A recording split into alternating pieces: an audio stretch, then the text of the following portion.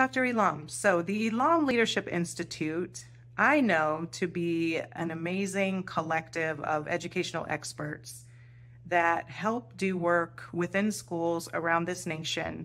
And I believe my last count was around 20 states that you have done this work in. But I wondered, because people ask me a lot, what is the Elam Leadership Institute? Can you tell us in your own words what you have created and why? Yes, I would love to. When I first got into education, I was always looking for the formula. What is the formula that we need for all groups of students to succeed in school? And I kept going to conferences and then working across the country in over 20 states, started looking at what can we do systemically that would help schools achieve, and moving away from blaming schools for failure and blaming teachers not knowing enough to work with diverse populations. We started to look at what was it that teachers needed. And the first thing, you want to start with your data. That's really important. But data literacy is a challenge when you have such busy schedules. So what we looked at, when we looked at the data, we would have them look at it and we help them unpack what are the implications for teaching and learning based on what you see in the data.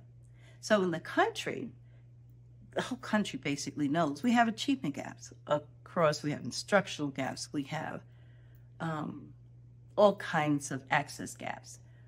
But if that's only one level of looking at data. But when you look at data to see the root cause, going into unpack the why, it could be because I'm a multilingual learner.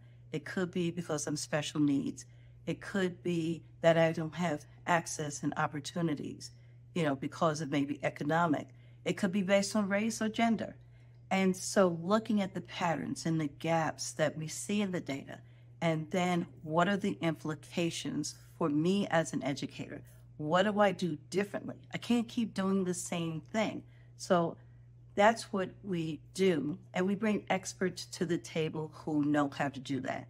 Some are former deputy superintendents and superintendents, or researchers out of universities, or professional developers themselves. And we've come together. They say like-minded people come together. We just value each other and the impact that we've had on schools.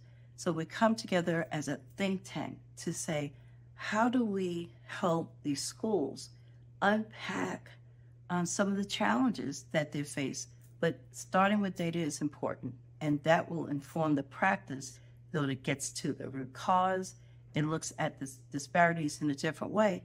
And it's also not just looking at the disparities, it's also looking at successes. What trends are happening that you want to repeat doing? And sometimes we don't tell educators that enough.